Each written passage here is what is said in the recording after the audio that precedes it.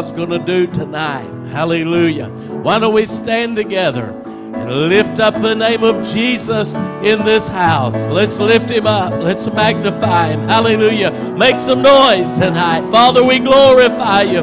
God, we thank you, Jesus, for your presence that we've felt here all week, God. I thank you, Lord, for what you've done in the altars tonight. God, I pray, Lord, in the name of Jesus, God, that you have your way in our hearts and our lives, God. I pray, Lord, that every person leave this place revived, Lord, and your revival spirit, your anointing will go with them to their own churches. God, and this church will be revived by your spirit. It's not by might, not by power, but by your spirit. God, we praise you tonight. God, have your way in this place. In Jesus' name. Hallelujah. Hallelujah. Glad to see everybody. Let's worship him. Let's have a good time in the Lord tonight. Well, down at the cross where my Savior died, down where for cleansing from sin I cried, there to my heart was the blood applied. Oh, glory to his name. Oh, glory to his name. Glory to his name. There to my heart was the blood applied. Glory to his name. I am so wondrously saved from sin. Jesus so sweetly abides within. There at the cross where he took me in. Glory to his name. Oh, glory to his name. Glory to his name. There to my heart was the blood applied. Glory to his name. Oh, precious fountain that saves from sin, I am so glad I have entered in. There Jesus saves me and keeps me clean. Oh, glory to his name. Oh, glory to his name. Glory to his name. There to my heart was the blood applied. Glory to his name. Oh, come to this fountain so rich and sweet. Cast thy poor soul at the Savior's feet. Plunge in today and be made complete. Glory to his name. Oh, glory to his name. Glory to his name. There to my heart was the blood applied. Glory to his name. Oh, glory to his name. Glory to his name. There to my heart was the blood applied. Glory to his name. Hallelujah, hallelujah. Amen. It is good to be in the house of the Lord this evening. There's a part of this next song that we're about to sing, and it says, I sought the Lord, and he heard, and he answered. I don't know about you, but I'm thankful this evening that when the day that I sought the Lord, he heard me, and he answered me, and he reached down and saved me. Hallelujah.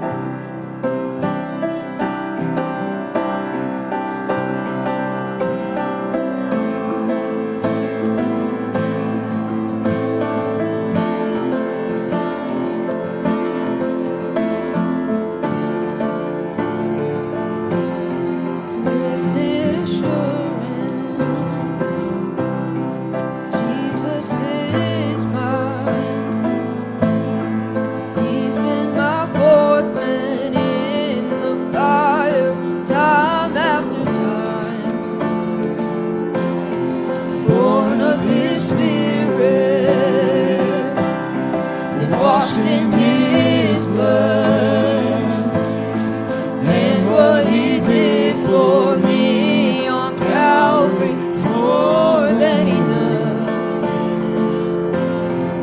I trust in God, my Savior, the one who will never fail.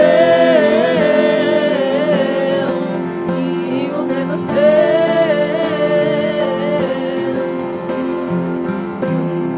Perfect submission, all is at rest. I know the author of tomorrow has ordered my steps. So this is my story, and this is my song. I'm praising my risen King and Savior all the day long. Oh, I trust in God, my Savior, the one who will never fail. He will never fail. I trust in God, my Savior, the one who will never fail. He will never fail. I sought the Lord, and He heard, and He answered. I sought the Lord, and He heard, and He answered. I sought the Lord, and He heard, and He answered. That's why I trust Him. That's why I trust Him. I sought the Lord, and He heard, and He answered. I sought the Lord, and He heard, and He answered. I sought the Lord, and He heard, and He answered. That's why I trust Him. That's why I trust Him. I sought the Lord, my Savior, the one who will never fail. He will never fail.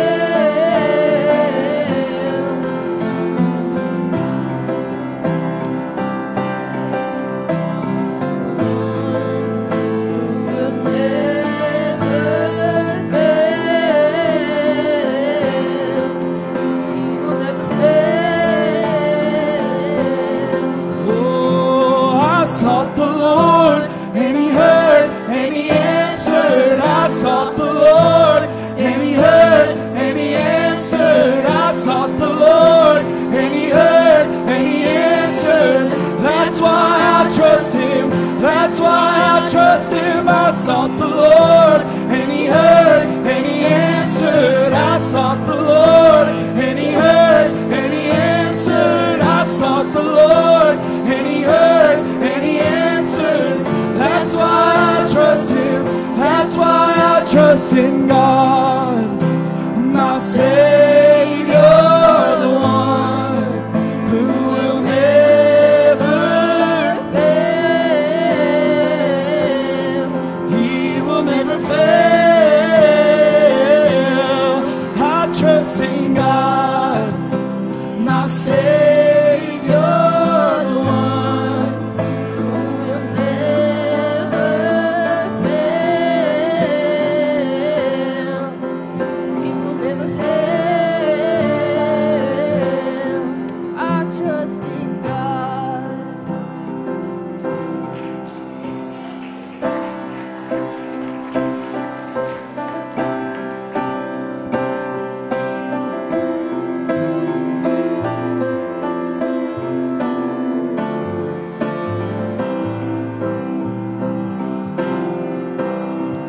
There's nothing worth more that will ever come close. Nothing can compare. You're our living hope. Your presence, Lord.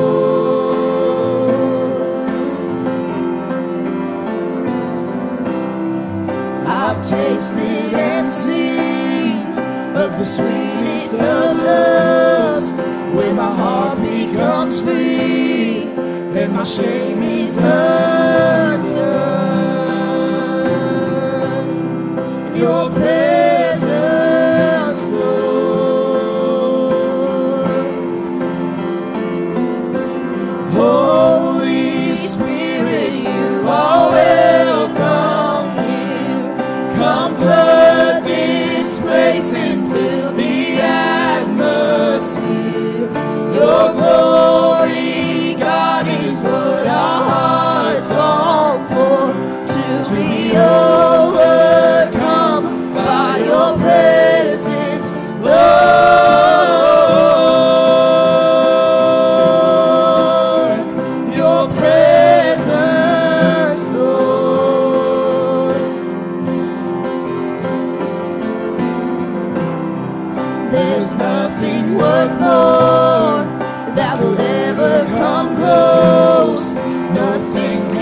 compare.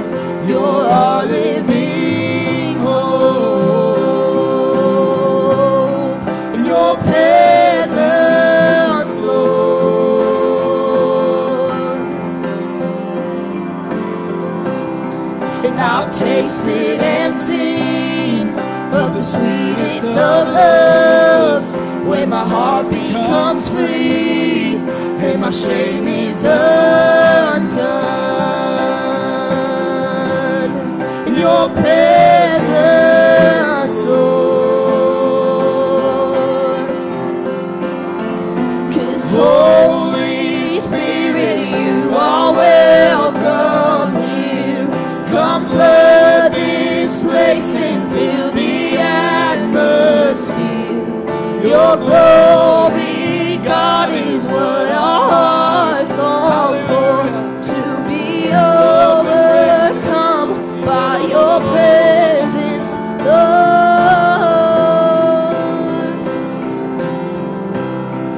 Your presence, Lord.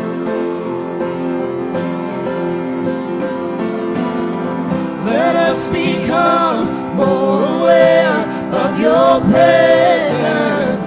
Let us experience the glory of your goodness.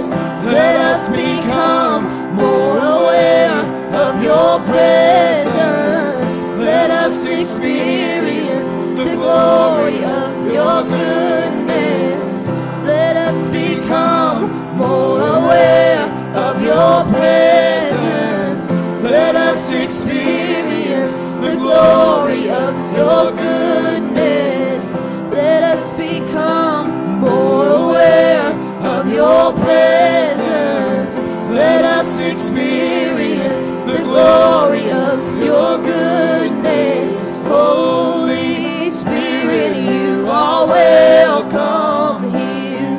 Come flood this place and fill the atmosphere. Your glory, God, is what our hearts long for. To be overcome by your presence, Lord.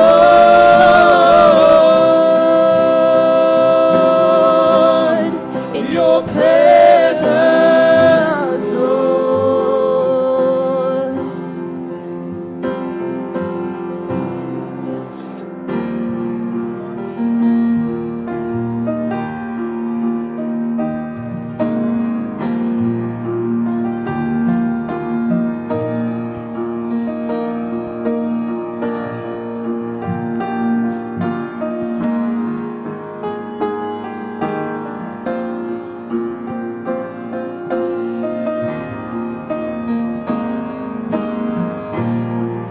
You are worthy of it all.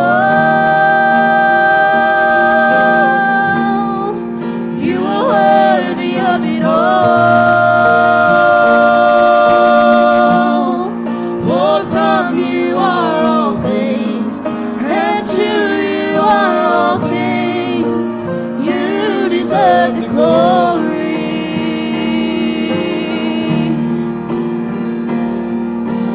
All the saints and angels, they bow before your throne. All the elders cast their crowns before the Lamb of God and sing, you are worthy of it all. You are worthy of it all. For from you are all things, and to you are all things. You deserve the glory.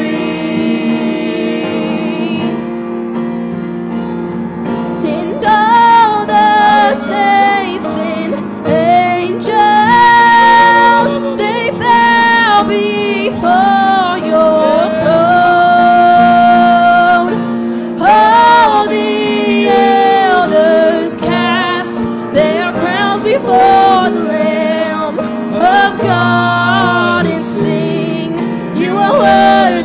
it all.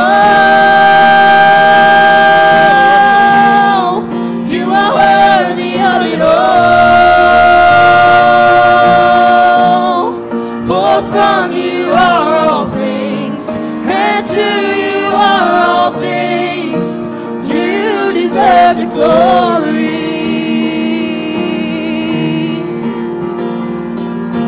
Day and night, night and day, let incense arise. Day and night, night and day, let incense arise. Day and night, night and day, let incense arise. Day and night, night and day, let incense arise. Night, night and day, let incense arise. Day and night, night and day, let incense arise. Day and night, night and day, let incense arise. Day and night, night and day, let incense arise. You are worthy of it all. You are worthy of it all. For from you are all things, and to you are all things. You deserve the glory. Of it all. You are worthy of it all. For from you are all things, and to you are all things. You deserve the glory. Oh, let's sing that one more time, church. Hallelujah. You are worthy of it all. Thank you, Lord. You are worthy of it all. For from you are all things, and to you are all things. You deserve the glory. Could we just lift him up for a minute, church? Father, we praise you, Lord, in this place. Oh, God, you're worthy to be praised. God, you are worthy of it all, Lord. We praise you in this house, Jesus. Oh, we thank you, Lord, for your presence that's here, oh God. Hallelujah.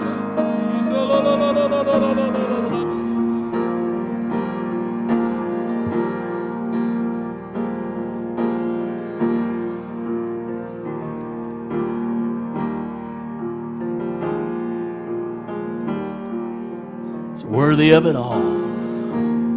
Thank you, Jesus. The ushers come, we'll receive our offering tonight. They were singing, Holy Spirit, you're welcome here. I'm singing how much we need him. I was raised in a Free Will Baptist church, and my mother's family went to the Methodist church, and I remember 16 years old, started going to the Assembly of God. My grandmother say, you need to stay away from that holiness church. They're just up there flopping around in the floor. But I saw something there that I'd never experienced in my life. The power of God. It was many years later, Sister Rachel and I were married before I was baptized in the Holy Ghost. But I knew he was real. And I'm so thankful for his presence. I'm thankful that we can gather here. He shows up and he convicts hearts, and he draws us, strengthens us, empowers us. Holy Spirit, you are welcome here. Thank you, Jesus. Father, we praise you tonight. God, I thank you, Lord, for meeting us here. God, I thank you for this meeting. I thank you, Lord, for the churches involved. And I thank you, Lord, that this revival spirit will go there.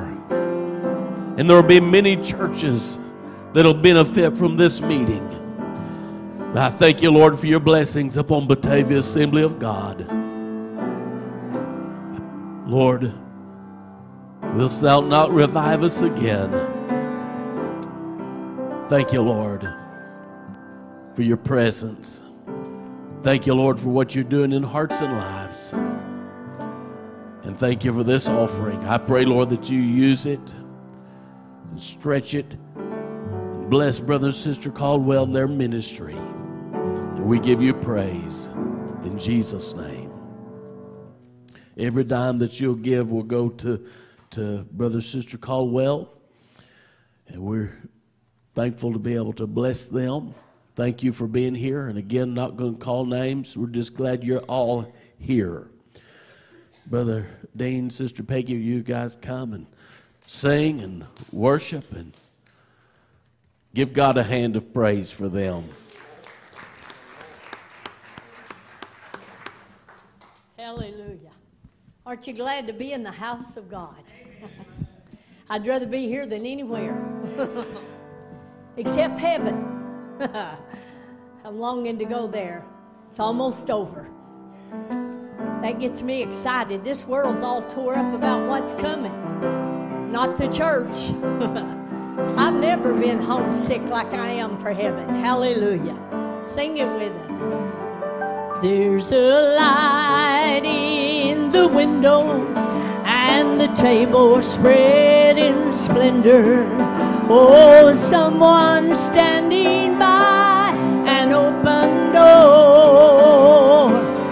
Well, I can see a crystal river. I must be near forever, 'cause I've never been this homesick before.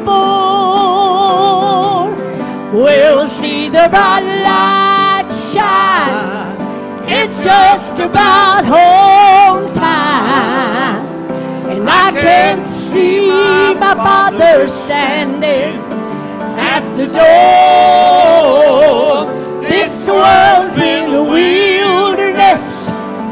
I'm ready for deliverance, 'cause Lord, I've never been this homesick before.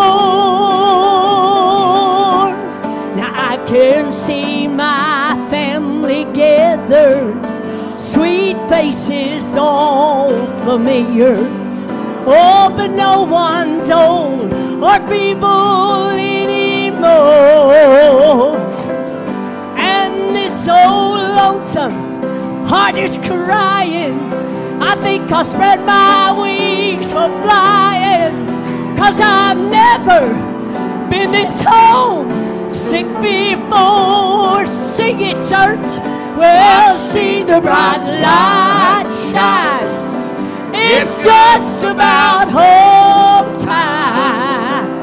And I can see my Father standing at the door. This world's been a wilderness. I'm ready for deliverance. Oh Lord, I've never been this homesick before.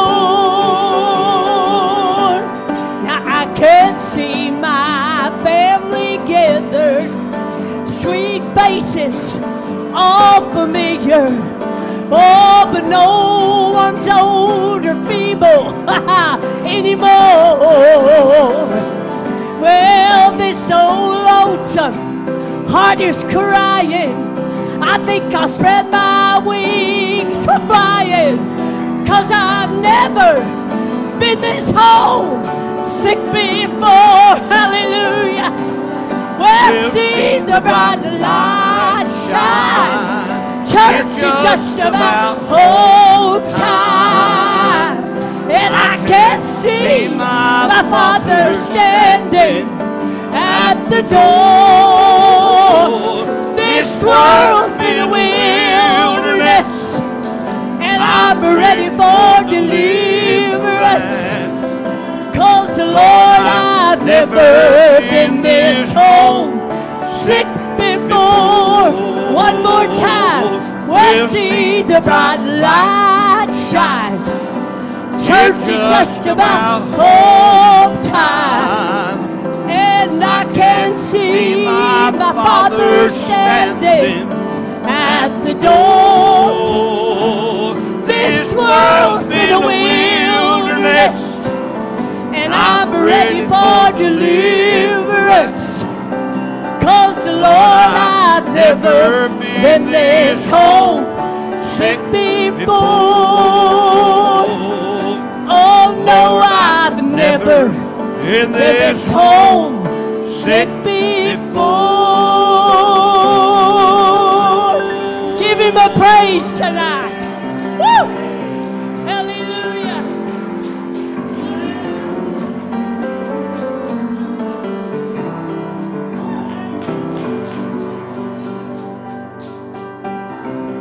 Amen. Never been this homesick before. In Psalms 139 and verse 8, he said, if I ascend up into heaven, thou art there. And if I make my bed in hell, thou art there. Where can you go on this planet Earth that God is not? You can't. He's everywhere. That's the reason that scripture said, if I ascend up into heaven, you're there, Lord. If I make my bed in hell, you're there. I wonder if we really believe that sometime, because how many times have we left services saying this, God wasn't within 1,000 miles of that place tonight? Yeah, he was there. We just didn't connect with him. Because in Matthew chapter 18 and verse 20, he said, for where 2 or 3 are gathered together in my name, there am I in the midst of them. Wow. Did you come to connect with him tonight? Come to connect with the Lord? Because he's here, and he's big enough to do exceedingly abundantly above whatever we ask or desire. Amen. He's that big. Well, it's been good to be here this week, and thank you, Pastor, for the invitation and your hospitality, and just a different one. I've seen Brother Eddie Reed and his family come in back there, and then we got some friends here, Brother Dwayne, Sister Sammy. We befriended about 5 years ago, and they've been here Sunday, Monday, and Tuesday tonight, and we're so thankful. And Brother Fairchild here, preached for him in Missouri before the Civil War, wasn't it? I'm not sure. Been a long time ago there, but we're just happy to have everybody here. Let me see again tonight how many preachers we've got in the building. I want to see all these hands. Man, I love the people of God. That's right. Love the people of God, and I appreciate each and every one of you. Well, today had just been one of those busy days. I had to go to Little Rock for a meeting and then come back, and on the way there praying, and on the way back praying, and I feel like the Lord has laid something in my heart for us tonight. I want you to turn with me to the book of Genesis, chapter number 1. I'm going to read verse 26 and verse number 27. What I want to preach about tonight is the DNA of God that God has placed in mankind. Now, there's a lot of things happening in our world right now that is trying to put God out of everything possible. They're even building artificial intelligence. And, 20 years ago, we would have thought that would have been a cartoon. But it's not. It's real. They're building artificial people, robotic, and man, it's just a big thing that's going on. But God purposely placed his DNA inside of mankind for a reason and a purpose. And from the time God placed it there, the devil has been out to destroy the DNA that God has placed in mankind. In Genesis chapter 1 and verse 26, now you preachers that are here, you can preach at least 8 or 10 messages out of this one verse of Scripture. I refer to it often because it says a lot here for us.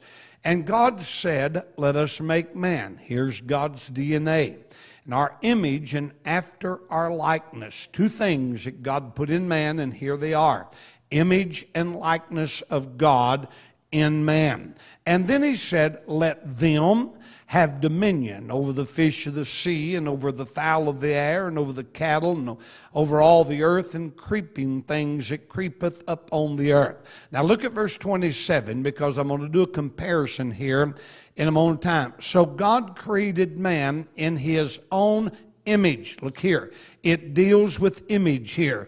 And in the image of God created he them, male and female. Let us pray. Father, as we come to you tonight, I am so thankful. I am so thankful, God, that we have such a privilege as this to come together, Lord, to lift up our voices in praise, our hearts in praise to you. But God, we're asking that you would meet with us in a special way tonight. Let this word so penetrate deep within our hearts and our lives. Let us walk in the fellowship of your love. Lead us in the stillness of your kind Spirit, I pray, in Jesus' name. And we thank you, Lord. Praise God, praise God. You may be seated tonight. Sister Rachel's on the board back there posting these scriptures. And sis, I'll do the best I can to stay with this tonight. I make out lists, but I don't do very good with it. I'll tell you, we were in a church about a year or so ago, and I gave the lady a list, and I started out, and I gave her one scripture, read the text, and then I throwed 4 at her that I didn't have written down, and she jumped out in the middle of the aisle and just said, and then just walked off.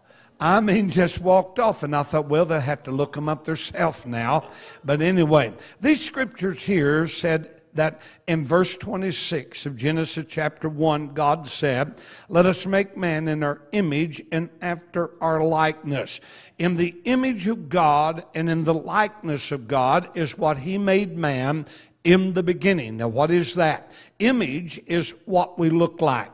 Likeness is what we act like. So God made Adam to look like him in this fashion.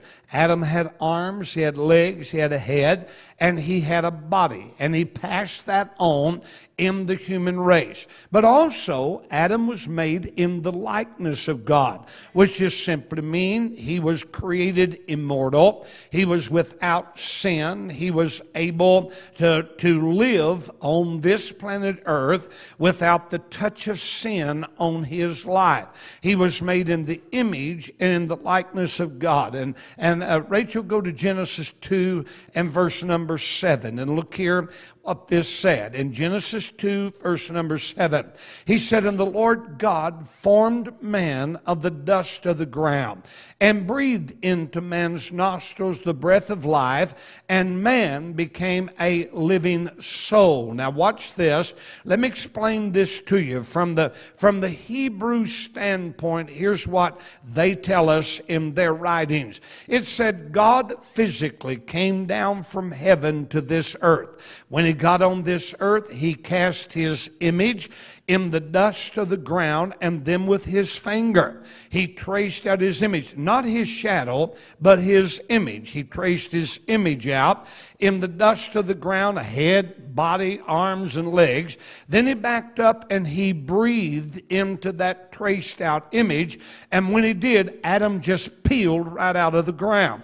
That is the creative power of God. But God made Adam in his image and after his likeness. Now then, if you will, Rachel, let's move to Genesis 5. Now, if you'll notice the scriptures I just read in Genesis 1, I'll start in verse 1, chapter 5. In Genesis 1 and verse 26, the image and the likeness of God. Then verse 27 deals with the image of God, just the image of God. The likeness of God is not dealt with until these verses. In Genesis 5 and verse number 1. He said, this is the book of the generations of Adam. Now, could I preach an hour on that right there? In the day that God created man, and in the likeness of God, look what he said, made he him. He deals with the likeness here. Now let's read on. Verse number 2. Male and female created he them, and blessed them. Watch this now. Here's singular. And called their name Adam from the day they were created. And Adam was 130 years old. He begot a son after his own likeness and his image, and called his name Seth. Now let me point out to you why this is important. God deals with image of God in chapter 1, but he deals with the likeness of God in chapter 5. Why is this? In the fall of man, when Adam and Eve sinned and they disobeyed God in the fall of man, they never lost the image of God. They lost the likeness of God. They lost their covering of likeness of God. They lost that. Why? Because the devil was out to destroy the DNA of God in mankind. He come in the Garden of Eden to Eve, and when he did, he deceived Eve, and when he deceived Eve, she partook of the forbidden fruit, which was against the commandment of God. Sister Rachel, let's do this. I don't remember putting this one down. Go to the book of 1 Timothy chapter 2. 1 Timothy chapter 2, verse number 14.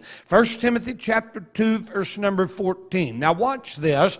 Adam was not deceived. Do you see that? Adam was not deceived, but the woman being deceived was in transgression. Here's what that said. Adam sinned willfully.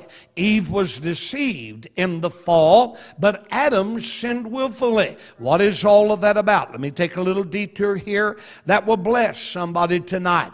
Adam was there when Eve partook of the forbidden fruit, and she gave the fruit to him. He willfully knew what he was doing. He willfully partook of the forbidden fruit, and when he did, both of them, their eyes were open and they knew they were naked. But why did Adam sin willfully? What was the deal behind Adam sinning willfully when he knew the penalty? He knew what was going to happen. He knew that on God's routine visit. Well, we just might well put this up here. Rachel, go back to Genesis 3 and verse 8. Genesis 3 and verse number 8. And look at this. Follow me closely because I want to show you something from the scripture. Genesis 3 and verse 8. And they heard the voice of the Lord God walking in the garden in the cool of the day. Adam and his wife hid themselves from the presence of God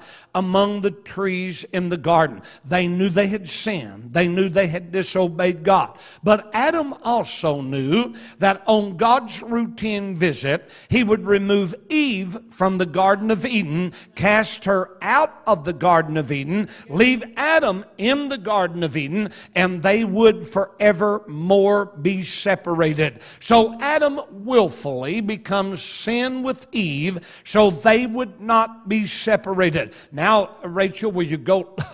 I'll get back on track in a minute, but you're doing good, girl. Go to 1 Corinthians chapter 15 and verse number 45. 1 Corinthians chapter 15 and verse number 45. Look here what this says to us in the scripture. He said that it is written, the first Adam, talking about the Garden of Eden Adam, the first Adam was made a living soul. The last Adam was made a quickening spirit. Jesus is referred to here as the last Adam. Let me help you correct something. I hear this a lot. Well, the first Adam and the second Adam. It does not say second Adam. It says the last Adam. If it said second, there could have been a third and a fourth. It is last. There's a Garden of Eden Adam, and there is a Savior Adam, last Adam in the scripture. Why is Jesus referred to as Adam? Here's why. The Garden of Eden Adam willfully becomes sin with his wife Eve so they would not be separated. Jesus willfully came from heaven to this earth, and took my sin upon him, your sin upon him, so we would not be separated through eternity. He brought together the fact that we could be redeemed through and by the plan of salvation through Jesus Christ our Lord. Now, let's look at this in a moment of time and want to follow this through tonight, because the devil tried to destroy the likeness of God in mankind. And he did in Adam and Eve. But God said, I like what I done. I like that I have made man in my image and after my likeness. I like that. So he made a way that man can regain the likeness of God, and that's through salvation. You and I can regain the very DNA of God through salvation in Jesus Christ our Lord and our Savior. Go back to Genesis 5, Rachel, verse number 2. Let's do 1 again, all right? I apologize. Go back to verse 1. Genesis 5 and verse number 1, because this is where God deals with the likeness of God in mankind. He said this is the book of the generations of Adam. Rachel, I'm apologizing all over myself, but I'm going to let you flip-flop back and forth, because I want to prove a point here tonight. Look at this. This is the book of the generations of Adam in the day that God created man. And in the likeness of God created he them. Now remember, this is the book of the generations of Adam. Rachel, will you flip over to Matthew 1 and verse 1? Matthew chapter 1 and verse number 1. Now you preachers that are here, this will preach. Take it home with you. Preach it like it ought to be preached. I'm just fooling with it right now. Watch this now. In Matthew chapter 1 and verse number 1. This is the book of the generations of Jesus Christ, the son of David, the son of Abraham. Oh, in chapter 5, it's the book of Adam. But now then, the generation of Adam. But Matthew 1 said, this is the book of the generations of Jesus Christ. What's that all about? It's proving again the first Adam and the last Adam. But the first Adam, when you read chapter 5, it gets into the genealogy there. And it says this: Methuselah lived 969 years and he died. And Moses lived 950 years and he died. Adam lived 930 years and he died. You can see that. But when you read the genealogy of Jesus Christ, death is not mentioned. Not one time is it mentioned there. What is it saying? Death came through Adam's fall, but Jesus Christ brought everlasting life. Amen. Oh, I'm dying to preach on that. I really am, because there's so much good stuff wrapped up in the genealogy of Jesus Christ. I know somebody saying, how's that guy get anything out of genealogy? Well, it's amazing. It is amazing. Let me help you preachers preach something here. Write this down. In the book of Matthew, there's 5 women that are mentioned in the genealogy of Jesus. 5. Mary is the 5th one, but the number 5 is the number of grace. Oh wow. All the rest of them had problems and issues. They wasn't real good people, but they're in the genealogy of Jesus. But when Mary came in and she's mentioned, it's a good Mother's Day message, preacher. It's a good Mother's Day. You can preach about all them women. I mean, you can preach about their life and everything else. But Mary brought the Savior into the world, which is the number 5 of grace. 5 is the number of grace mentioned in the Word of God. Just thought I'd throw that in. That thrills me every time I think about that. All right. Let's look at something here this afternoon. When the devil deceived Eve and Adam followed after the issue of sin, they lost the likeness of God. That's what man done. He never lost the image of God. He lost the likeness of God. Now then, all right, Rachel, go to St. John chapter 3. I'm going to read verse 3, verse 5, and verse number 7. Now, we can read the whole thing, but I want you to get your mind wrapped around what what these verses are saying, all right?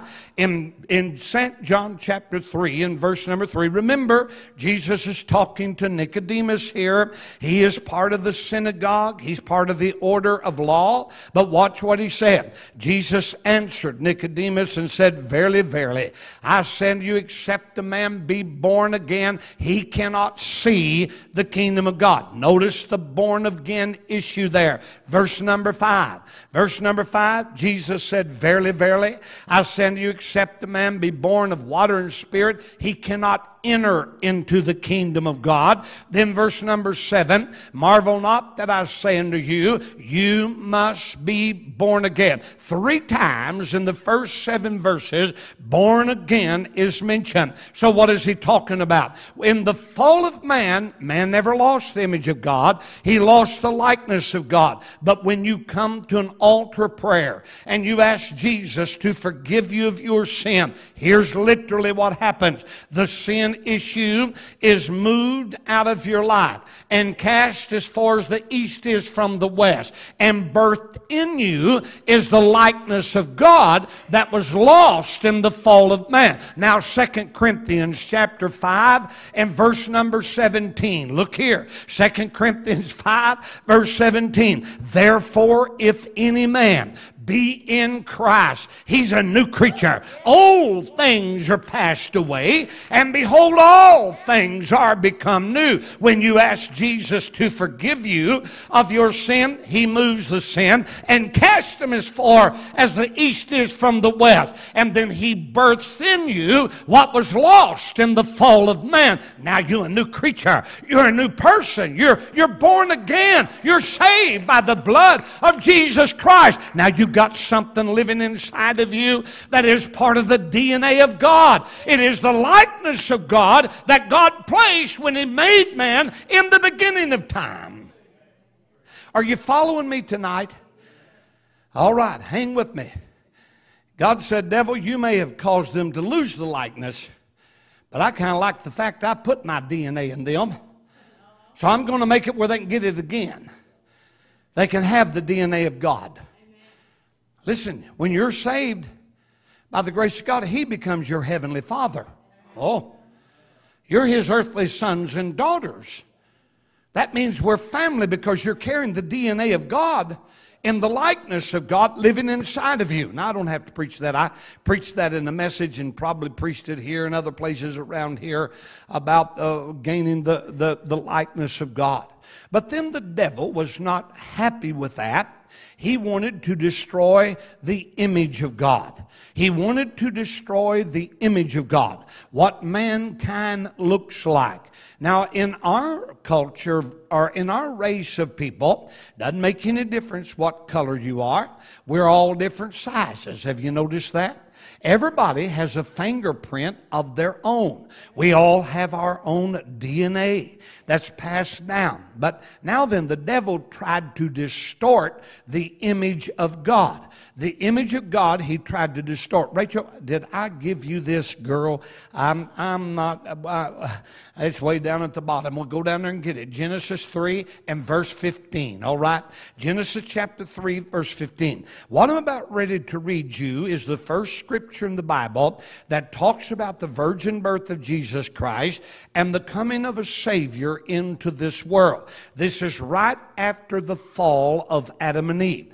And God here is speaking to the devil. Here's what he said, Genesis 3 and verse number 15. And I will put enmity between thee and the woman, between thy seed and her seed, and it shall bruise thy heel, or it shall bruise thy head, and thou shalt bruise its heel. Now look here what he said. I will put enmity between thee and the woman, between thy seed and her seed. The word seed there in the Hebrew is zerah, Z-E-R-A, zerah, which means offspring. Oh, don't that knock your hat in the creek. But look here, he said, I will put enmity, that's hatred, between you and the woman, between your seed, devil, which an offspring, and the seed of woman. Now, the woman does not carry the seed, she carries the egg. So here's the first scripture that speaks of a virgin birth in the Word of God. And God just simply made the proclamation, He's coming into this world, and you can't do anything about it, Lucifer. I'm going to send a Savior in this world, and when He gets here, He's going to bust your head. His heel is going to stand on top of your head. Your head's going to bruise His heel, but He's going to bruise your head. That's what He said. He made that proclamation in this verse of Scripture. Now, how did it happen? How did the devil do his best to distort the human body? The human body. Let's read that. Go to Genesis chapter number 6, and I'm going to read verse 3 and verse number 4. I think I gave, there you go. He said, my spirit shall not always strive with man, but that he is flesh. What'd he say? He's cutting the age down right here. He said his days or his time will be 120 years. Now, the age of mankind has been moved 3 times in the Scripture. The first time, man lived almost 1,000 years. The oldest man is Methuselah, 969 years that we have recorded. They may have beat that. I don't know. But then the second time, God moved it from almost 1,000 down to 120. Rachel, will you go to Psalms 90 and verse 10? Psalms 90 and verse 10. I tell you, I've been trying to do this for a year now, writing these scriptures down and trying to follow them, and you can see I don't do that good a job with it at all. But anyway, he said this in Psalms 90 and verse 10. The days, now this is our time slot here. This is where you and I live at now. The days of our year, 70. That's 70, and if it be reason of strength, 80 years. So 70 to 80 years. Now listen to me. I've heard people say, God's promised me 70 to 80 years. No, that's not what that says at all. That's a mile marker of faith. There's a lot of people don't make it to 70. There's a lot of people. Talk to them families that's lost children and try to tell them that God's promised you 70 years on this earth. It's a mile marker of faith. And there's people that beat 80. I preach funerals of people over 100 through the years of time. It's a mile marker of faith. It's not a promise. It's a mile marker of faith. I don't want to get in on that. But now let's go back, if you will, to this scriptures here, Genesis chapter number 6. For a moment of time, I read verse 3, and he said this, my spirit shall not always strive with man, but that man is flesh.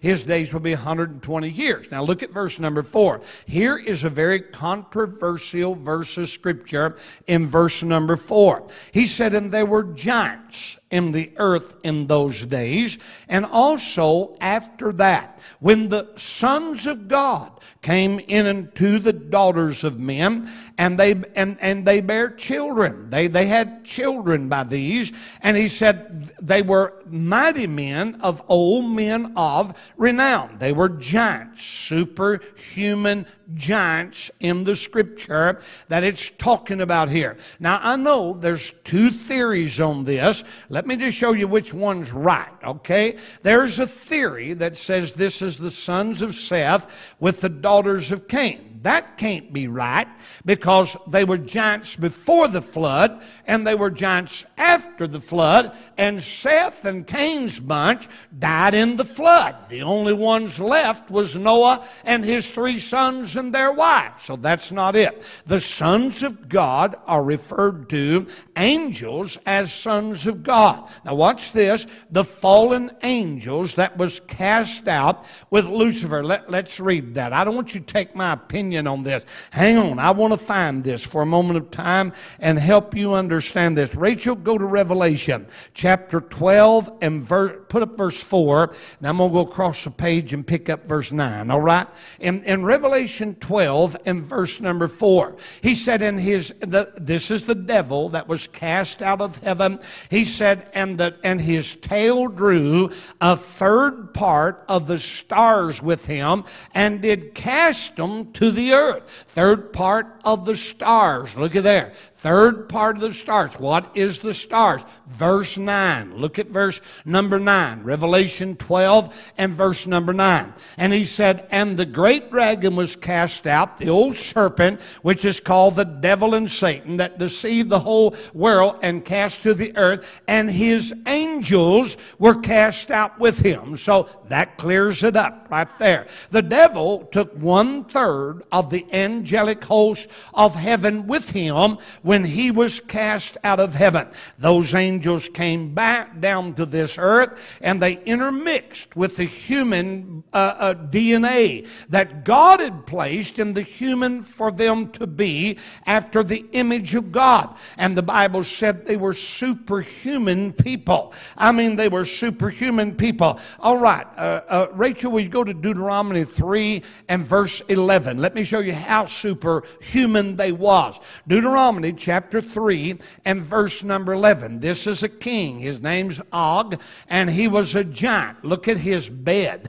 Look how big his bed was. His bed was 9 cubits long and 4 cubits wide. What is that? Approximately 18 foot long and 8 foot wide. That dude was nearly grown. He was taller than a telephone pole. We're talking about a superhuman being that was distorted from the DNA of God. And God just simply said, devil, you can't have that. By the way, that's the reason the flood came. The flood came and destroyed all of that. The flood came and destroyed that. But it happened again after the flood. Go back to Genesis 6 and verse number 4. Let me reread that. Genesis 6 and 4. The Bible said in verse 4, there were giants in the earth in those days, and also after that. Also after that means before the flood and after the flood. Now watch this. God preserved the original seed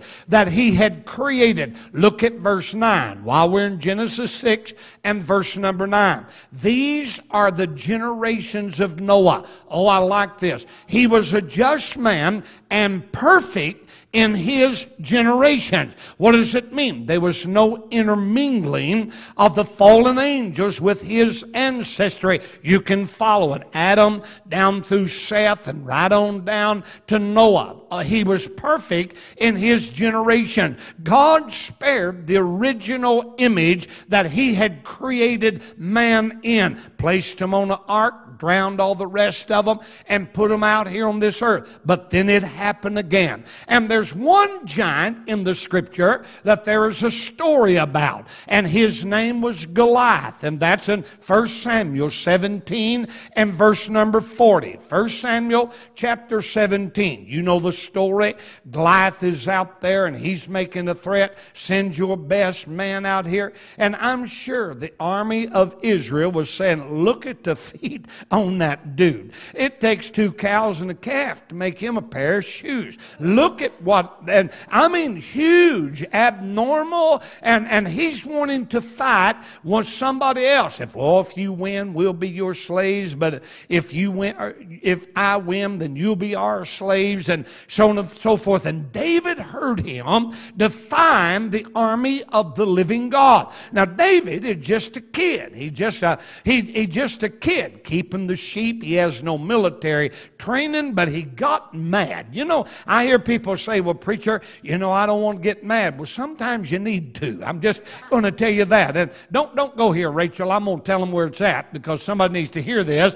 In the book of Ephesians 4 and 26, he said, be ye angry and sin not. It's not a sin to get mad. It's when you lose it. That's when it really comes into sin. Preacher, how can you get mad without losing it? I don't know. I don't know how to tell you about that. You're going to have to ask somebody that knows how to do that. Usually when I get mad, I'm mad. I mean, I'm really mad. I'm ready to cloud up and rain all over somebody whenever I get mad. But anyway, David got mad about all of this. That giant out there in the valley, and he's to find the army of God, and he said, I'll fight him, I'll fight him. Well, King Saul wasn't having no takers on this, and he done gave a pretty good prize. He said, for the man that go out there and whoop that giant, I'll let him marry my daughter. I think he thought she was safe. I really believe he thought, she's safe. There ain't nobody going to take that dude out there in the field. But David said, I will. I'll go fight. So Saul called him in. And when Saul called him in, how much military training you got? I got none. But I'll tell you this, buddy, there's a lion come out against my daddy's sheep one time, and I smote him. I mean, I got him by the beard, and I smote him. You know, we read that story, and you don't think much about that, do you? Let me tell you something. I got a hold of a lion one time, and it's the most powerful animal I ever had a hold of in my life. Whenever I was building houses in Pine Bluff, I went down the railroad salvage trying to find a window that would match to the one I broke out. And so I was trying to find it, and they had this, it's at the railroad depot, and big long building, big shed off the back, all the windows are stacked up there, and it's got this real heavy wire on it. And I opened that gate and I whistled, and there wasn't no dog come, and I'm walking down through there, and I'm just looking at all them windows. I got 3/4 of the way back, and stepping out from behind some patio doors was a lion. Lion. They had put it in there. They turned him loose at night in the yard because of the thievery. And after they turned the lion loose, they never lost another thing. Not another thing. I wish I had known that earlier. I'm going to tell you. He stepped out, and I had to take a double take. And I'm thinking, most folks got a German Shepherd.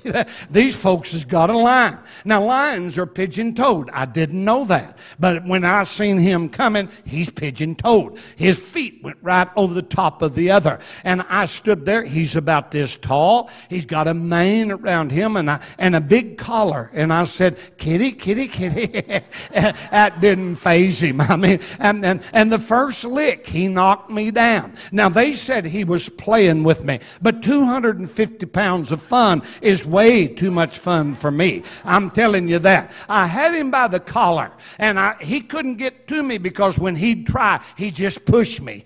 I was on my back, he was on my chest, but I had him by the collar, and I was strong enough that when he pushed me, my whole body moved. It moved. I looked like a dirt pile whenever I finally got out of there. I was sweaty when in there, but I soaked up all of that dirt back there. And he's scratching with his paw. When I got back to the door and got up, I shut my door up in that gate and just skinned it out. And I stood there for a minute just muddying. I'm thinking, you know, that old boy I'm building this house for needs to experience this. So I went and got on the phone. I said, you need to come down here and pick your wind out. I'm not going to tell the rest of the story, but it wasn't good, I can tell you that. But anyway, here is, I know when David said a lion come out against my sheep, he said, I killed it. I've got a lot of admiration for the dude.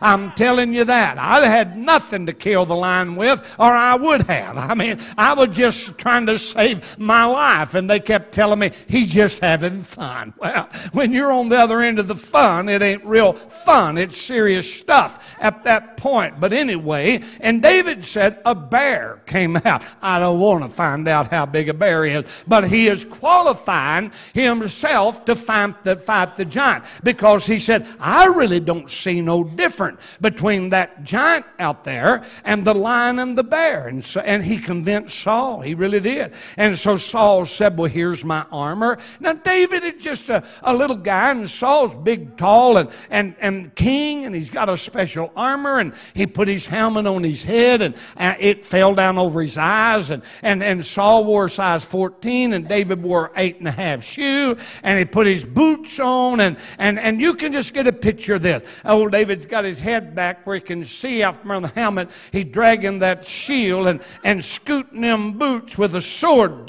Kind of remind me of church people sometime trying to do something they ain't qualified to do. You understand? But when he got out on the edge of town, he said, I've not proved this stuff. He laid the shield down. He laid the sword down, stepped out of them boots, took the helmet off, got in his back pocket, and took a slingshot out and popped it and said, now let's go giant hunting right here. And now listen to me. I want to show you something from the Word of God. David went to fight the giant with just a slingshot. Oh, wow. Wasn't he smart? Look at that. But he had faith in God. Verse 40. 1 Samuel 17 and verse 40. I love this verse of Scripture. He took the staff in his hand. He had a staff. I preached a little bit about that the other night. He had a staff in his hand. He chose 5 smooth stones out of the brook and put them in a shepherd's bag. Here's the answer, which he had even in a scrip. Wow. And his sling in his hand. The word scrip there, when you look it up in a Strong's Concordance, it refers you back to the shepherd's bag. But it said he put it in a shepherd's bag, even in a scrip. But when you look scrip up in the Bible dictionary, it's parchment. It's dried animal skins with scriptures written on them. So here's what David done. He picked up 5 stones and covered them with the word of the Almighty God. He stuck them down in the shepherd's bag, right there probably about Exodus 3, where God said, I am the I am. I can just make things happen. And he went out to meet Goliath, and he had the staff in his hand. Here comes Goliath, and Goliath is mad. You've sent a kid out here to, I'll feed you to the buzzards. I'll let the animals of the field eat you. And David said, you come to me with a sword and with a spear and a shield, but I come to you in the name of the God of the armies of Israel. He reached in there about Exodus 3, and he pulled a stone out, and he put it in that sling, and he wound it up. And when he turned it loose, Exodus 3 guided that stone to the forehead of the giant. He didn't fall backwards, he fell frontwards. That was an act of God. It should have knocked him backwards, but he fell frontwards. David went down there and pulled his sword out, lopped his head off. Now verse number 54. Look at verse number 54. And I'm in 1 Samuel 17 if you're trying to follow me. Verse 54. David took the head of the Philistine and he brought it to Jerusalem, but he put his armor in the tent. Now look what he said. He took Goliath's head all the way back to Jerusalem, which was 50 miles from that battlefield. 50 is Jubilee. You understand that. David carried that big head back into town. 50 miles. He took old Goliath's head, put it in Jerusalem. Now let me show you something tonight. Go to Matthew chapter 27 and verse number 33. When Jesus was carrying his cross, look what it said. And when they were come to the place called Golgotha, that is to say, the place of a skull. Tear that apart. Golgotha is Goliath of Goth. On Calvary's hill, when God said, I will cause your seed. In your seed one day will bruise his heel. His heel will bruise your head. On top of that skull mountain there, God put an X and said, put the cross here. Because 4,000 years ago, I said, I'll have the seed of woman that will conquer the seed of the devil. Where Goliath was buried, there was a cross that was hung there. And Jesus hung on that old rugged cross. And when he did, his heel is standing on the seed of the head of Satan's offspring. You understand that? Because it was there in the Word of God that he brought the promise to come to pass. He said, his heel will bruise your head will bruise his heel. God said it's going to happen, and it happened just the way God said. Wow. What are you saying? The DNA of God, he preserved. Look at yourself when you get home in the mirror. It don't make any difference how fat you are, how skinny you are, how tall you are, how short you are. It don't matter. You're the image of God. That's a DNA the devil tried to destroy. But God preserved it through Noah and brought his promise to pass. A 4,000-year-old promise. Preacher, I don't really like myself. Start liking yourself. because it's who you are that God made you. He made you. He made Adam in the image of God and in the likeness of God. And the devil tried to steal the likeness, and God regained it through salvation for us. But He preserved the image of God when He brought Noah on board the ark with his 3 sons.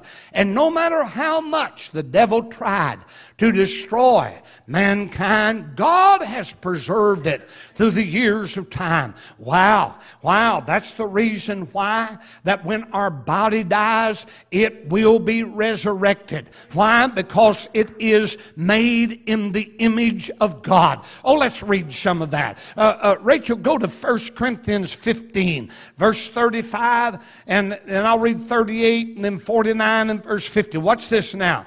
In 1 Corinthians 15 and 45, or 35, he said this. He said, some men will say, how are the dead raised, and with what body do they come? What body are they going to come up with? The body you got right now. You understand that? It will be changed from a corruptible body to an incorruptible body, but because you are the image of God. Verse 38. Look at verse 38. He said this, but God has given it a body as it has pleased Him. To every seed His own body.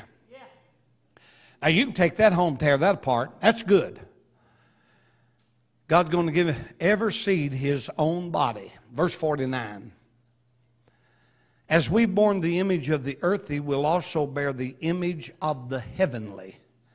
Now, this I say, brethren, flesh and blood cannot inherit the kingdom of God, neither doth corruption inherit incorruption. I'm going to read on, Rachel, if you don't mind there. Verse 51. Behold, I show you a mystery. We shall not all sleep, but we shall all be changed. In a moment, in the twinkling of an eye, at the last trump, for the trumpet shall sound, and the dead shall be raised incorruptible, and we shall be changed. God's going to bring the body forth. Why? Because it's His image. He put a soul and spirit in you. Your parents gave you your biological body. But God preserved the seed because we are in the image of God. When you get discouraged, just walk in front of the mirror sometime. Look in the mirror and tell yourself, I am in the image of God. I'm somebody headed somewhere.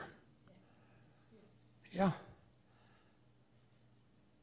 We need to know these things.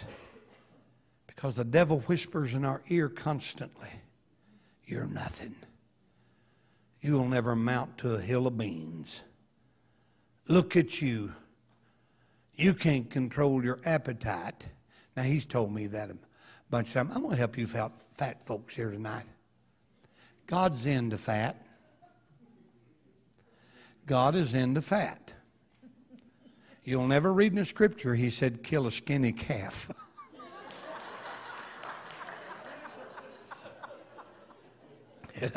It's always the fatted calf. In Exodus, he said, the fat's mine. I'm feeling better about myself already. Miss Peggy tells me I take that out of context, but I like how I said it.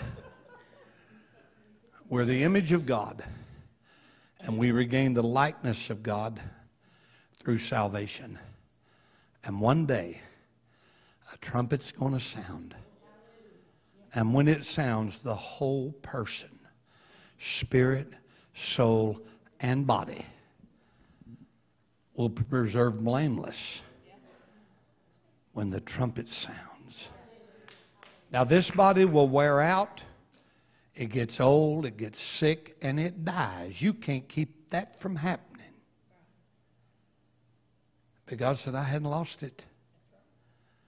I'm going to raise it from the dead. Why? Because it's His own image. And He doesn't lose anything of Himself. Trying to encourage somebody here tonight.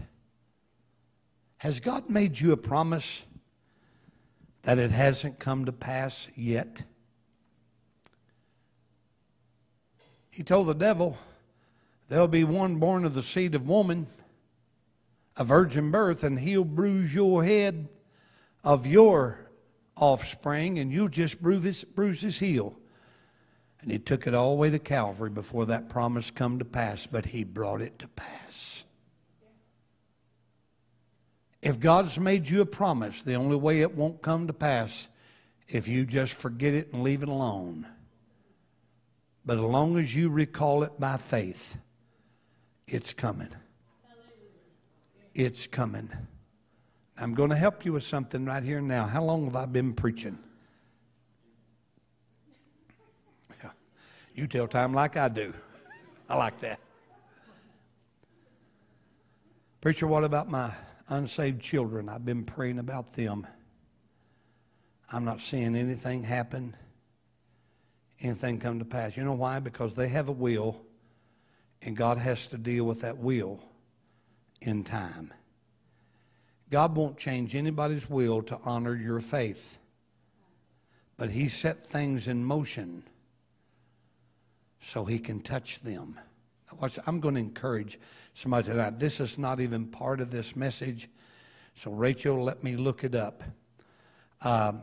It's in Revelation chapter 5 and verse 8.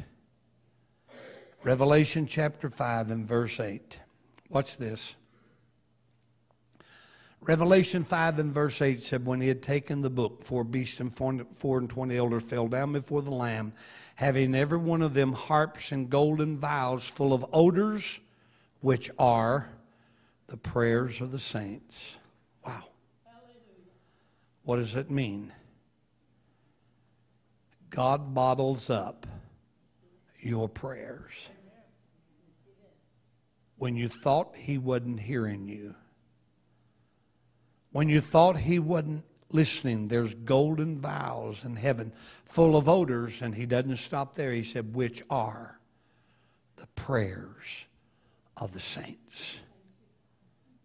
You don't even have to be alive to see that come to pass.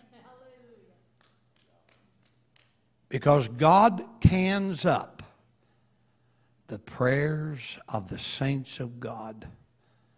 And when you thought he wasn't listening, he's got them in a golden vial full of odors, which are the prayers of the saints. And in God's time, when he sets everything up, he'll deal with them one final time, I really believe, before he calls them out of this earth.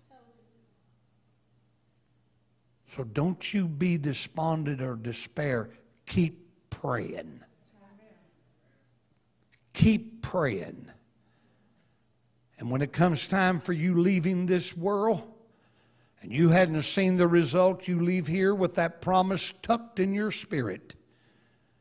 God's going to do it. He's going to deal with them one final time. If God has made you a promise, this is what I felt coming down the road today. And I hope I explained this good enough where everybody can get your minds wrapped around it tonight. But God said, I have made promises that they have just pushed aside because they haven't happened.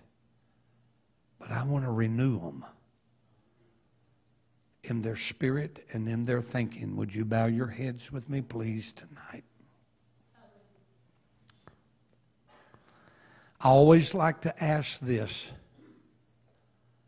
If there's anybody in the building unsaved, you don't know the Lord, always want to give somebody a chance to pray. Is there anybody here, you don't know Jesus, you're unsaved, you're lost, but you just slip your hand up, and by you lifting your hand, you're making that statement, I need the Lord in my life. I need Jesus in my life. Is there anybody here? You see, if you're here tonight and you're unsaved, you don't have the likeness of God in you. You have to gain that by it being birthed in you. Is there anybody here? Now then, I want to get to what I was preaching about tonight. How many people in this building tonight you feel God has made you a promise and it hasn't come to pass yet. Maybe some sitting on this seat tonight, the Holy Spirit just reminded you of the promise you feel like God made to you. You just hadn't seen the results and pushed it on the back burner, but God's reminding you tonight. He's made you a promise. I believe God's wanting to renew those promises and make them as fresh as they was the day you felt God made you that promise. Here's what I want you to do. Will you get up and come and just stand in front of these altars tonight and say, God, I'm coming for you to renew that promise in my spirit. I hadn't seen it happen, but I've got some more word to go with it tonight. I got some more faith to stand on now. And I want that renewed in my spirit. Just come on, stand up here tonight. Across the front of this building. God, I'm just going to trust you to renew this promise. If he can bring a 4,000-year-old promise to pass in detail, he can bring the promise he's made to you in detail. Just come on up here and stand here tonight. Just stand here tonight.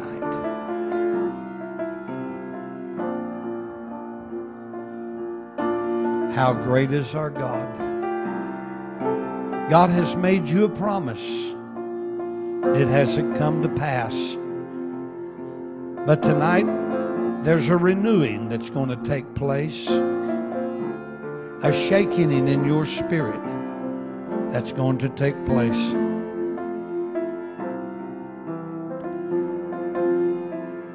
I recall a testimony that was given me several years ago. Church in Louisiana, prominent family in the church. And their oldest son got in drugs and just disappeared. No contact at all.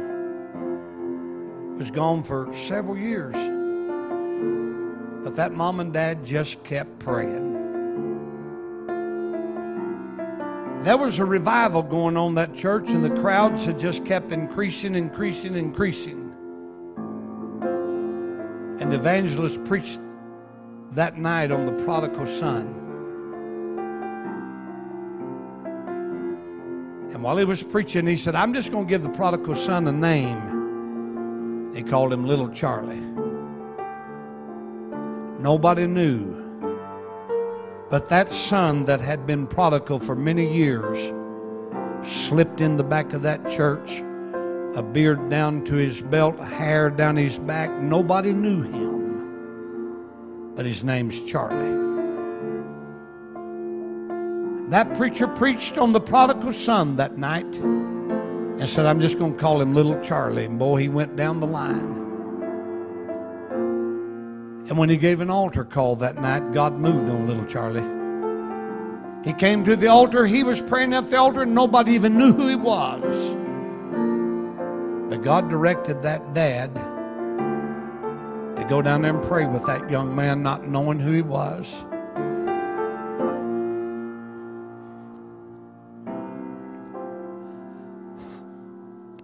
That dad knelt in front of that boy.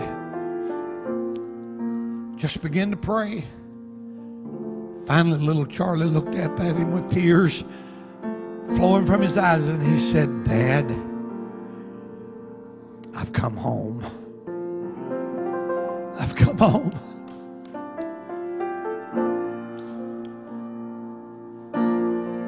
God can do it. God can do it.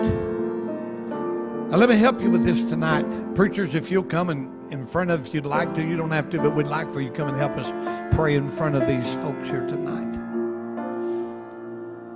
But you that are at your seats, there's some struggles going on here around this altar right now. I mean some struggles. We need your help. Get up here and just crowd in behind them tonight and begin to call on the name of the Lord. Because I believe from the bottom of my soul tonight that God's trying to renew some promises in some people's life with a fresh touch and a fresh blessing and a fresh victory. You want to be part of it? Just gather up here.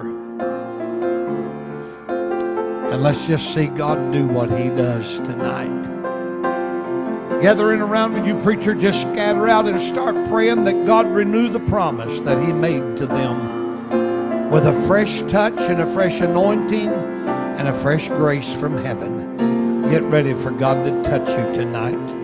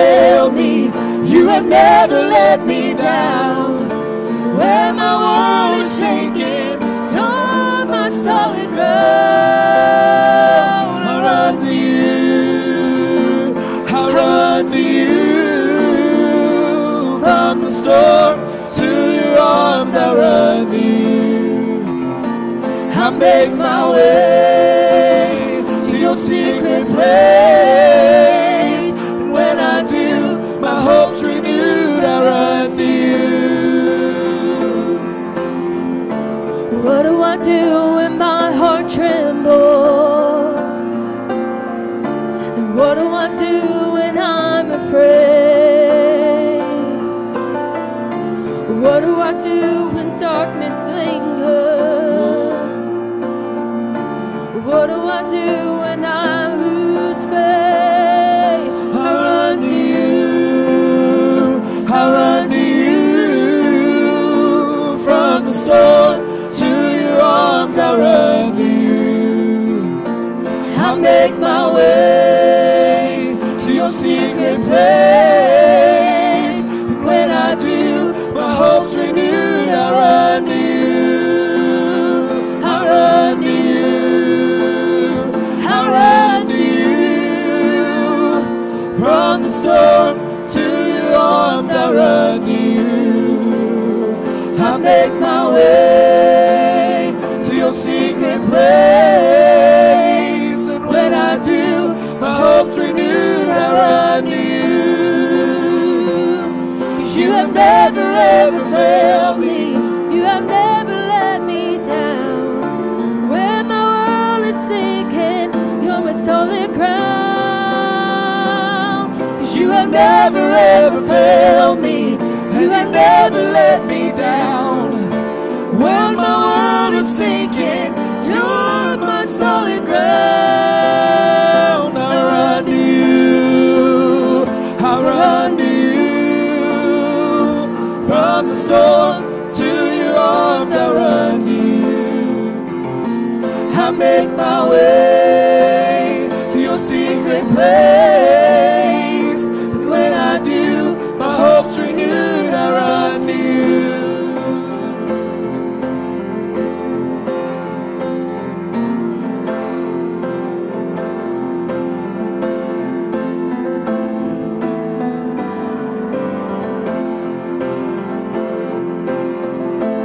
What do I do when I am broken? What do I do when life goes wrong? What do I do when there's no music? What do I do when there's no song? I run to you, I run to you. From the storm to your arms I run to you. I make my way to your secret place. And when I do, my hope's renewed. I run to you, I run to you, I run to you. From the storm to your arms I run to you. I make my way to your secret place. And when I do, my hope's renewed. I run to you. You have never ever failed me, and you never let me down. When my world is sinking, you're my solid ground. You have never ever failed me, and you never let me down. When my world is sinking, you're my solid ground. I run to you, I run to you. From the storm to your arms I run to you. Hallelujah. I make my way to your secret place. And when I do, my hope's renewed. I run to you. You have never ever failed me, and you never let me down. When my world is sinking, you're my solid ground. You have never ever failed me, and you never let me down. When my world is sinking, you're my solid ground. I run to you, I run to you. From the storm to your arms I run to you. I make my way to your secret place. When I do, my hope's renewed. I run to you. You have never ever failed me, and you never let me down. When my world is sinking, you're my solid ground. never failed me, and you never let me down. When my world is sinking, you're my solid ground. I run to you, I run to you. From the storm to your arms, I run to you. I make my way to your secret place, and when I do, my hope's renewed, I run to you.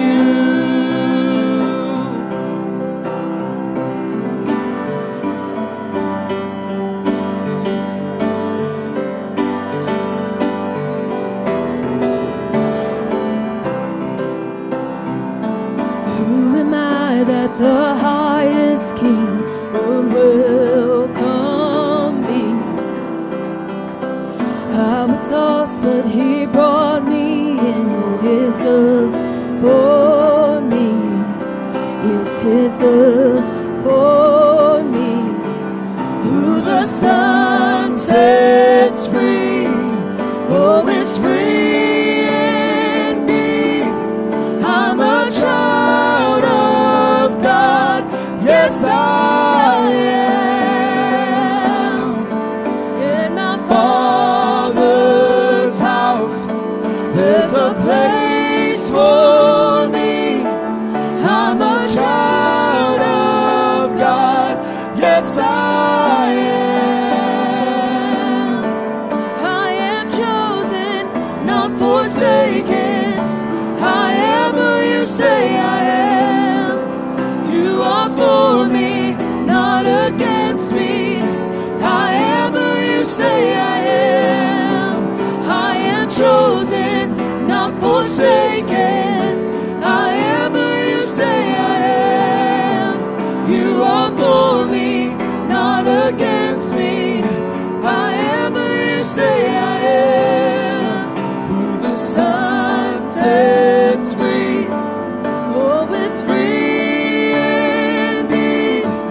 I'm a child of God, yes, I am. In my Father's house, there's a place for me. I'm a child of God, yes, I am. free at last he has ransomed me. His grace runs deep. While I was a slave to sin, Jesus died for me. Yes, he died for me. Who the sun sets free, Oh, it's free indeed. I'm a child of God, yes, I am. in my Father's house, There's a place for me. I'm a child of God, yes, I am. I am chosen, not forsaken. I am who you say I am. You are for me, not against me. I am who you say I am. I am chosen, not forsaken. I am who you say I am. You are for me, not against me. I am who you say I am. Who the sun sets free, free indeed. I'm a child of God, yes, I am. In my Father's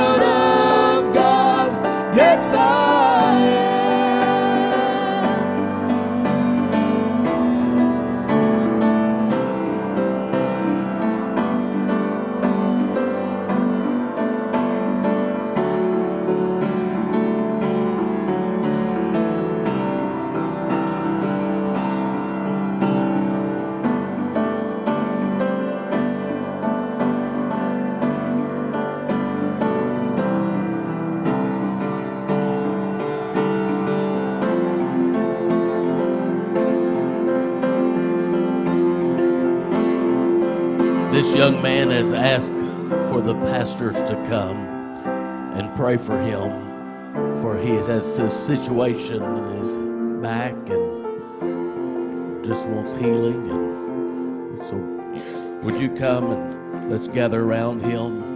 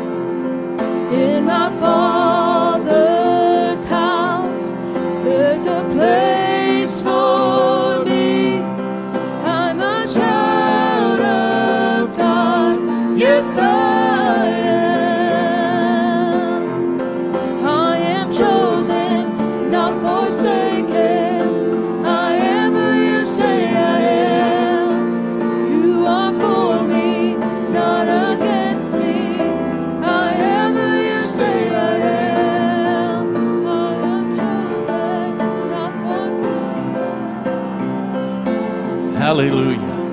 I don't believe God's finished here tonight. I want to share with you a testimony. I love Pentecost, and I'm thankful that I'm Pentecostal. I told you a little bit when I was young. I started going to Lurton Assembly. Sister Lily Vanderpool sang "It's Real." It's real. I know it's real. It's the Pentecostal power, and I know it's real. We were pastoring at Buttermilk, Rehoboth Assembly, and I had a Free Will Baptist preacher come and hold a revival for us, which is not me. I wouldn't normally do that. And he was wanting the Holy Ghost.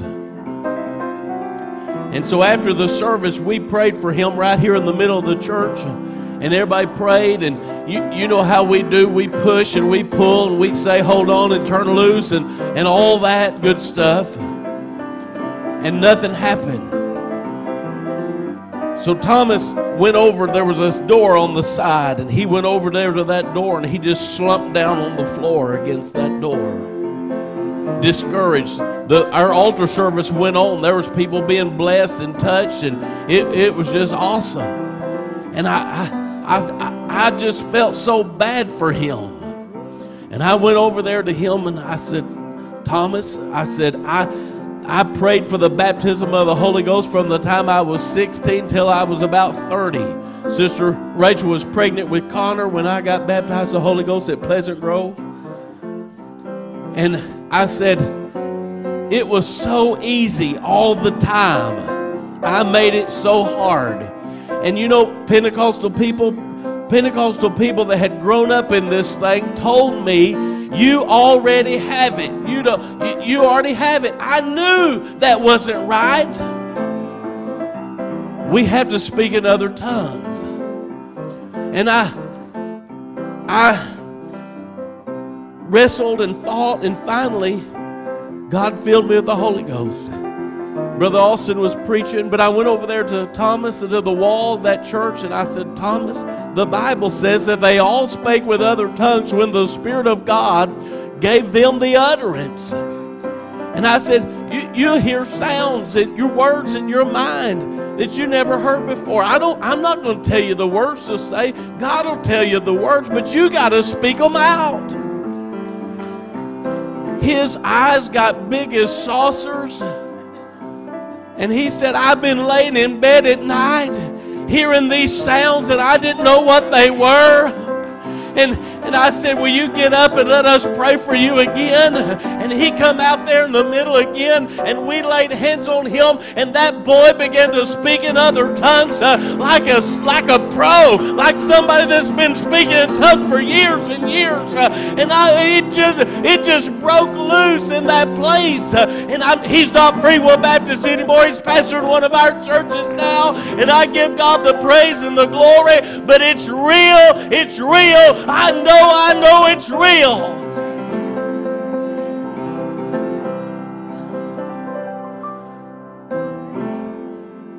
I don't know this young man's story, but I can see myself standing right where he is as a 16-year-old boy. Every altar service that they prayed for people to receive the baptism of the Holy Ghost, there I was. And I just got discouraged and thought, well, I guess it's not for me. Nothing's happening.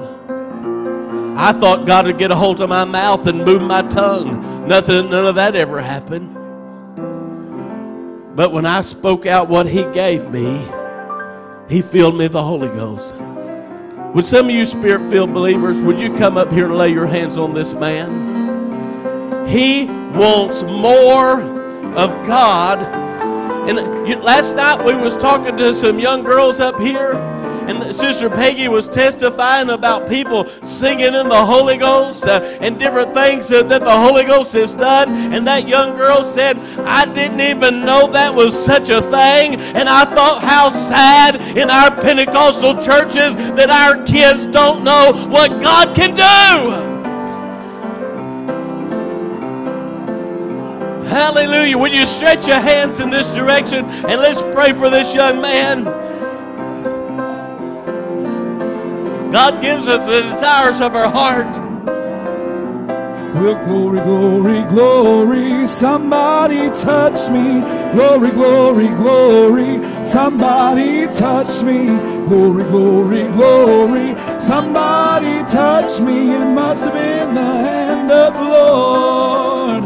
Well, glory, glory, glory, somebody touch me. Glory, glory, glory, somebody touch me. Glory, glory, glory, somebody touched me, and it must have been the hand of the Lord. Well, while I was praying, somebody touched me. While I was praying, somebody touched me. Oh, while I was praying, somebody touched me. It must have been the hand of the Lord.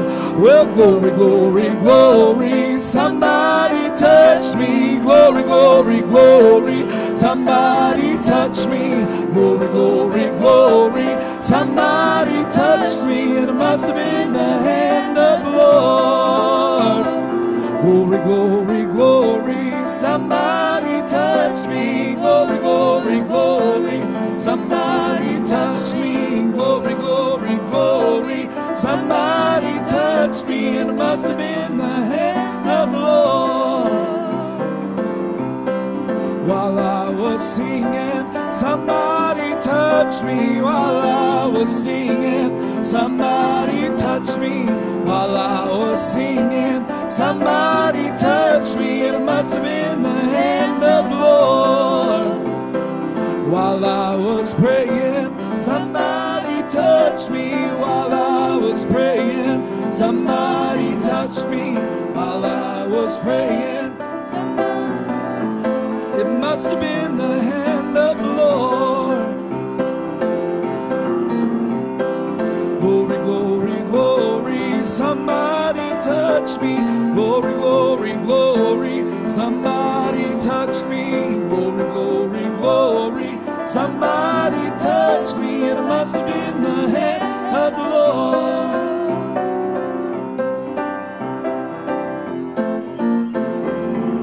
While I was singing, somebody touched me. While I was singing, somebody touched me. While I was singing, somebody touched me. Must have been the hand of the Lord. Let's stand together tonight. As we dismiss, let's lift up Jesus one more time before we leave. Let's thank Him for this great meeting. Let's thank Him for Brother Sister Caldwell, and just ask God's blessing upon them. He continue to use them mightily. I don't know about you, but I'm strengthened by this meeting. Hallelujah. My life has been changed by this meeting. Hallelujah. Let's lift Him up. Father, we glorify You. God, thank You, Jesus. Thank You, Jesus. Thank You, Jesus. Thank You for what You've done. God, and I pray, Lord, You continue to move in every heart and life. God, I thank You, Lord, that You give us the desires of our hearts. God, I thank You for Pentecost. I thank You for Your Spirit. I thank You for Your anointing. God, and use us mightily for Your kingdom. Use us everywhere we go, I pray. In Jesus' name. Hallelujah.